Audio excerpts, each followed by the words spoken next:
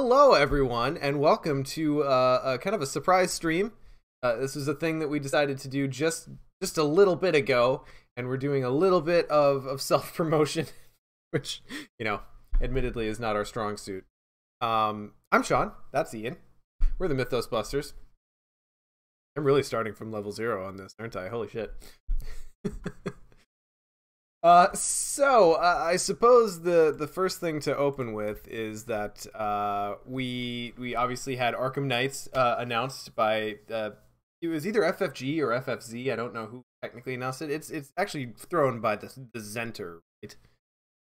Yeah, I think both advertised it, but I think the initial announcement was from the Zenter. Okay, so joint effort ostensibly then, but so it wasn't exactly enough notice for us to do anything with. And obviously, if you're a listener to our actual podcast, which is the thing I find myself taking for granted a lot, and then come to understand that even the people who listen to the podcast aren't up on it, obviously. Like, if you think about it for a second, that's logical. But if you listen to the podcast, we've announced that our official Ironman run that we normally do at Arkham Knight is not going to be. None of us can even show up because they announced and fighting requires the bedrock of the ability to plan. So here we are. BusterCon, the official Ironman, is going to be held at BusterCon, which is our con that we're throwing again at the FFC, at the Game Center in May of 2022.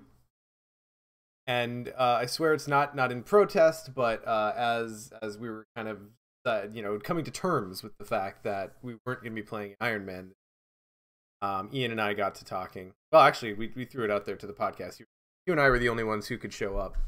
We're going to do a virtual Iron Man this year. Not going to commit to a biggin like we did. We're not doing TDE. We're going to do Return to the Night of the Zealot as a virtual Iron Man this year.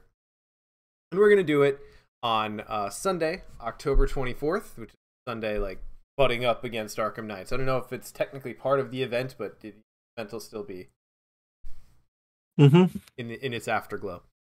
Yes. So this is just a thing we threw together, and we just wanted to announce it here. And normally when we do an Iron Man, we have an episode beforehand where we really break down the strategy of the campaign and talk about the decks we're bringing, and we have a preparation episode, if you will. How have we never? We will now. This Iron Man is admittedly going to be a lot more loosey-goosey and casual than our ones of the past, because this is something that we've decided we were going to do like within the last week.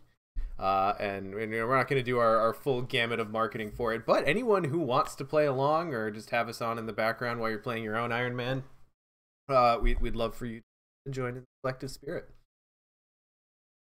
Yeah, I definitely don't have the 3 different spreadsheets that I usually have to prep for an Iron Man and the list of all my upgrades. So yeah, it's a little bit more loose, but again, this is technically, since we're delving into the returns this time, it's a campaign that we've played before, but we're doing the return version, which of course there's differences in the return, but and I know we did mention in the past that at some point we wanted to delve into the return versions to do Iron Man, but obviously that's kind of hard to do when we're still doing regular campaigns, so yeah, we're kind of dipping our toes in. We're technically a year behind on the releases now, thanks to COVID. So I suppose we didn't miss. Yeah, we just did it because of the releases, the normal release. So let's talk a little bit about what we're going to be bringing. So Ian, I will throw your deck up. Okay. Who you playing? I am playing Amanda Sharp, which is a little bit of a departure from my usual Iron Man fare, because, as is probably not a huge surprise to anyone watching, I usually play a rogue or a survivor. So if we run down who I've played in the past, I played Safina and Rita and Tony. We've done 3. I've been part of 3 so far, or 4? Am I missing an Iron Man? Did you play Finn or did Nick play? Nick played Nick Finn. played Finn. Yeah, All right. yeah. I played Safina for Carcosa, Mm-hmm. Rita for TFA, and Tony for TCU. Mm-hmm, mm-hmm. Yep. Okay. Yeah. So I was kind of in my head thinking I should really play a Seeker because actually, when I play in groups, I very rarely play a kind of Clover Seeker role. Just it's kind of just doesn't really attract my attention usually. So I was thinking, okay, who do I want to play? And You if like there's one evading Seeker, way too much. Way too much. I do. I do. I'd rather evade than seek. But when I was trying to think of a seeker, Amanda leapt to mind just because she's like my favorite seeker. She is a seeker that I really enjoy playing. So it was pretty much as simple as that. Not a lot of kind of gaming the campaign or thinking about what was best. I just wanted to play a seeker that was interesting to me. So Yeah. Amanda. Fantastic. I see you're going Dream Diary with leaning back in his desk, shrewd analysis. Yep. Yeah, I am. So when I was putting together this deck, one of the big campaign-specific things that leapt out wasn't necessarily anything to do with the campaign itself, but just how short it is and how much XP. So I was trying to think of what kind of deck I can build that would just need a few key upgrades. Originally, I was thinking since the campaign is short, I'm not going to include any of the little Seeker side questy things cards.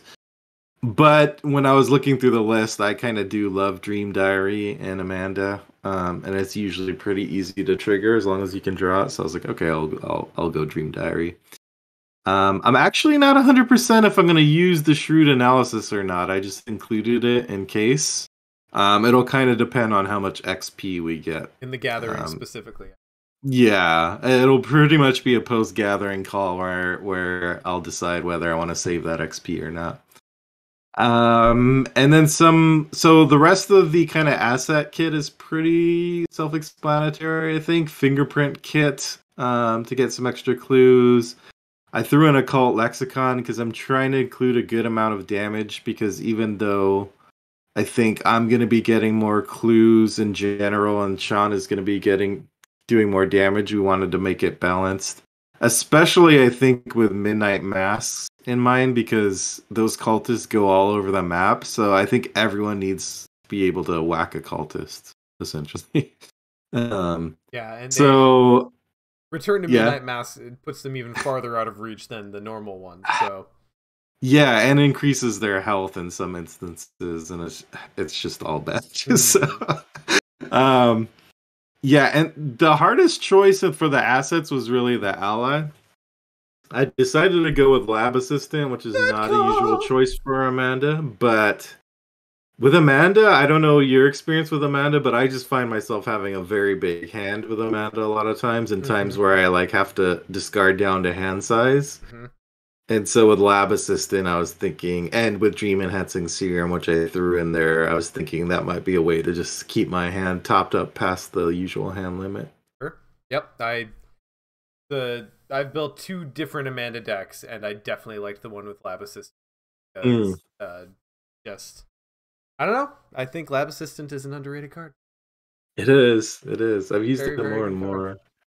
I'm trying to remember who did I use in some of my other Amanda. Probably Dr. Milan, but sure. I often found with Amanda I ended up with way more resources than I needed. Just a big surplus because she's mostly committing cards versus spending. So yeah, skipped over Milan this time. He doesn't have enough work. He deserves a vacation. Well, and your curve is pretty reasonable.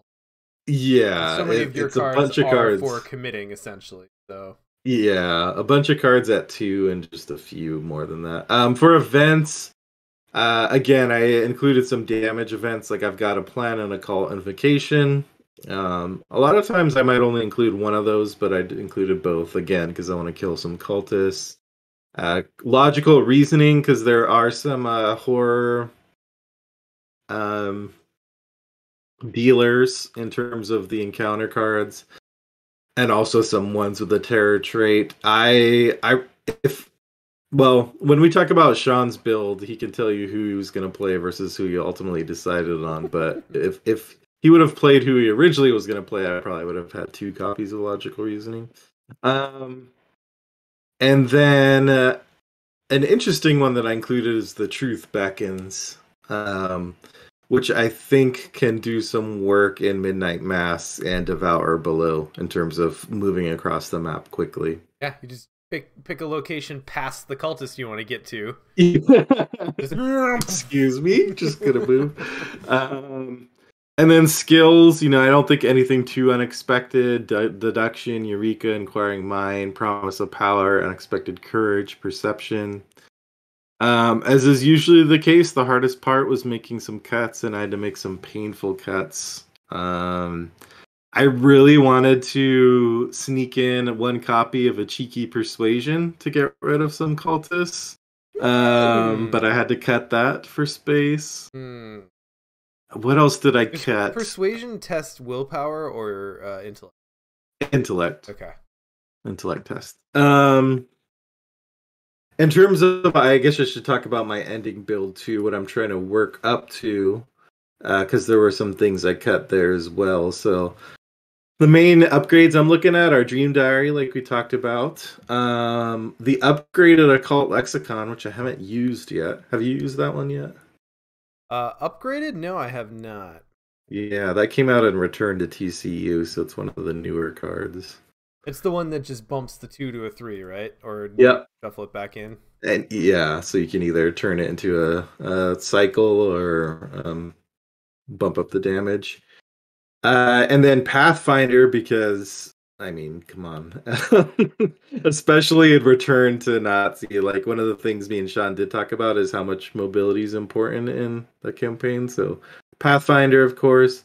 Upgraded Deduction with Amanda is just ridiculous, especially if you combine it with Pathfinder. You can just scoot around and just gobble up a bunch of clues in one round.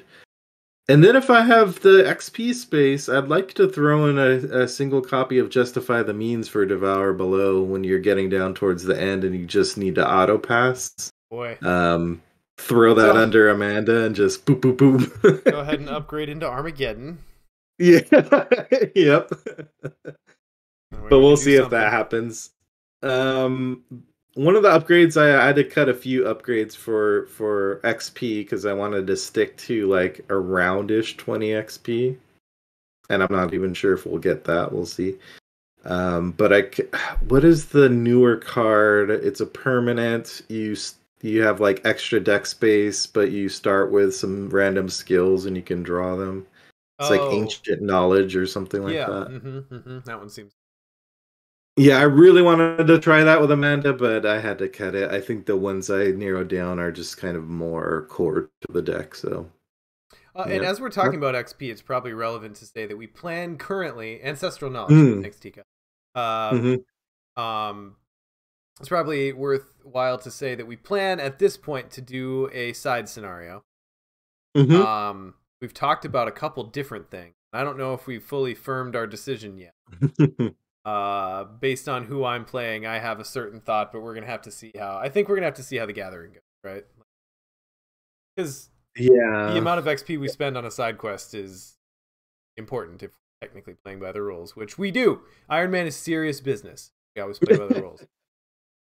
I think we're planning on running up the scoreboard on Return to Gathering, or hoping, I should say, rather than planning, and any XP we get after that will be gravy. Excellent. All right. So what do you got brewing? So my initial thought when we were talking about this was to run Silas, because I think one of the big things that Return to Night of the Zealot really does is, the biggest thing that sticks out in my mind is it makes the cultists in Midnight Mass, it puts them farther out of your reach, very specifically. So it makes them more threatening to Doom Clock. The gathering just kind of becomes a real boy scenario. And I didn't sense a whole lot of difference to Devourer Below. Like, there's a couple extra locations.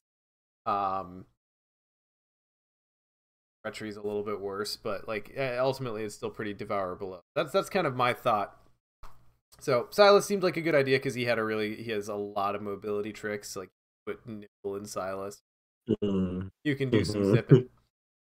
But as I looked at the cards again that were added for, I saw more willpower tests and more horror pressure, and ultimately decided that I was going to account for that in Silas. I was probably going to end up playing Pete Sylvester, and that is just too basic bitch for me. Can't do it. I can't. Can't do it.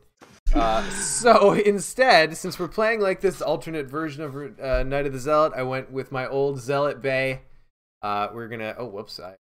There we go. We're gonna do some parallel Agnes up in this campaign, and I'm really looking forward to it. This is basically the solo parallel Agnes deck that I've taken up against a couple campaigns.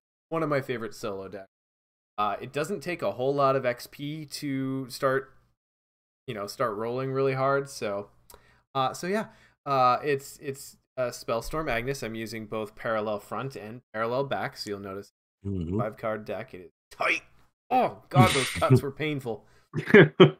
I cut it down to 30. Like I've played parallel Agnes a lot at this, but I cut it down to 30. I'm like, all right, cool, looks tight. And then I went to save it and saw the lamp. I saw the lamp on Arkham DB. I'm like, no, I have to cut five more cards. It's so painful. So anyway, that's what ultimately ended up happening. So the idea of this deck is to really actually try to make some use out of the heirloom. So to get the heirloom, I've got backpack in here. Level 0 is pretty rough. I include it just because late game digging for something. But I'm more in this for backpack level.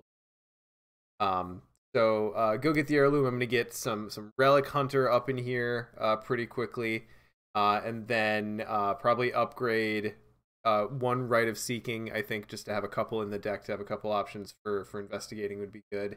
Because the nice thing is I can just upgrade into level 2 Rite of Seeking, leave the level 0 in there, just call it. So ultimately, I don't think my deck is going to get above like 27 cards. But anyway, ultimately, the ally that I upgrade into from David should be Diana Esperance, because putting Spectral Razor or Storm of Spirits or probably going to take a Time Warp at some point. Basically, the most fun I've had with this deck is I just give Diana Esperance a lot of fun things that I could throw on her, put it in this Agnes deck, and it generally does good things. So, so yeah, so that's my Spellstorm Agnes. That's my Zealot Bay. It's gonna be a lot of fun. Now, have you informed Diana yet of your choice? No, I was actually going to say, you said that,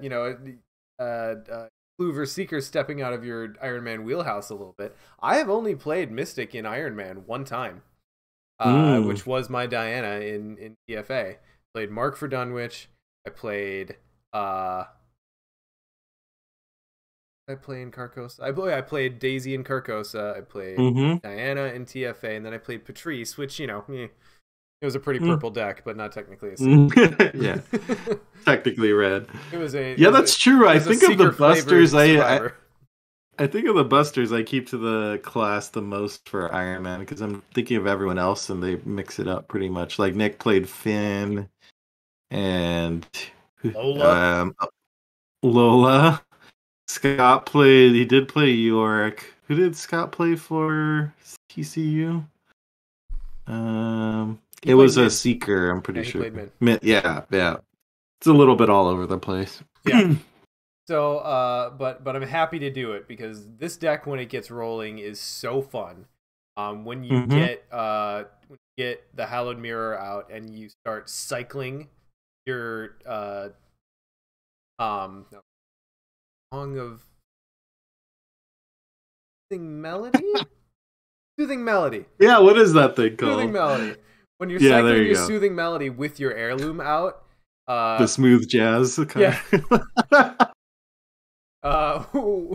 When you're cycling it, anytime you play oh my god, I just did this. I just went through this process. Anytime you play a Soothing Melody, you can pick a horror, not necessarily to reduce the cost because it doesn't need it, but to cycle it back in, and then you draw 2 cards from your deck. And you can, net you only healed 1 damage if you're taking it off of Agnes, but at the end of the day, if you've got some actions left, you can just really start this. It's so good. I love this.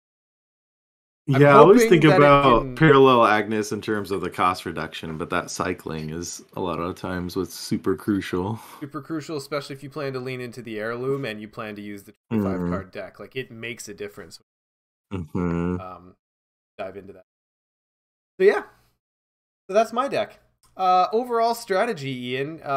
We talk about the strategies for the different campaigns. We almost never talk about Night of the Zealot because the strategy for Night of the Zealot is play Arkham Horror. All of the vanilla Arkham Horror cards. There's some timing strategies and stuff like that everyone learned to play through the core. But what do you think that Return adds in that? Well, when I was looking through the cards earlier, the new return cards that were added, I noticed a strong theme of like hating on your hand, like discarding cards from your hand or punishing you if you don't have enough cards in hand. Like, I think there's one in Devour Below that just straight up kills you if you're left with no cards in hand. Yep. So when I was looking through that, I was like, oh, Amanda was actually a good choice for this because I should have a nice, robust hand to counter those. So that's good. I won't have to worry about those effects too much, although they might discard a good card from my hand or something. But I don't think there's anything really where I look at it and say, oh, we have to do this differently in Return versus Vanilla. I think it just makes some things harder, especially Midnight Mass, but I think we're pretty much going to be using a standard Midnight Mass strategy, which is get down what you need, your like basic rig, and go fast. Like, I don't know how else to play Midnight Mass, really. For real. I mean, I find that the key question for that scenario is just always like, how bare bones do you want to go? Like, what's the basic rig that you want to run with, and how much time do you want to take to get that out? Yeah, definitely need to hit the ground running a little bit. Campaign, even the other short ones. Yeah. Well, cool. Yeah, I guess the only other thing would just be for Devour Below, because it does have some stuff that tests different skills for investigating.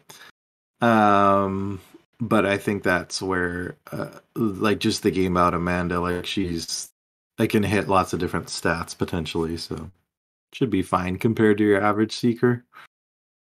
Yep. Here's hoping. Have we decided who's going to be lead, and do we want Lita? I mean, both good questions. I'd love Lita, but I'm not going to, like, fight hard for her. Yeah, I'm not super invested. I think we can play it by ear. And as far as who's lead, I'm not sure yet. Do you have a strong preference? Well, I have less sanity than you, so that's my only thought is you have more sanity. So you have more sanity than That's true. Yeah, I could probably be lead, I think. But I the one thing I often can't remember is how much horror pressure this deck ends up doing in the early stages. Because once you get a couple things upgraded, there's a lot pressure. But Hollowed generally, yeah. We'll call that on the spot. All right. Well, thanks everyone for joining us, and do stay tuned. We're going to be streaming Sunday, the 24th of October. 12 p.m. Central Time. This Return to the Night of the Zealot with an added extra bonus side scenario TBD. And we're just going to see how it goes. It's going to be fun. It's going to be fun. It's going to be the greater part of a day, and I'm very, very much here for it. Yeah. Our first 2-person Ironman, so true. I don't know about you, but I feel like 2-person is a lot more pressure than 4-person, because 4-person, if you're not pulling your weight, it's like, okay, I'll take care of it. But 2-person, you can just kind of hide that shit under the table if yep, if it's happening sometimes. Just sweep it right under.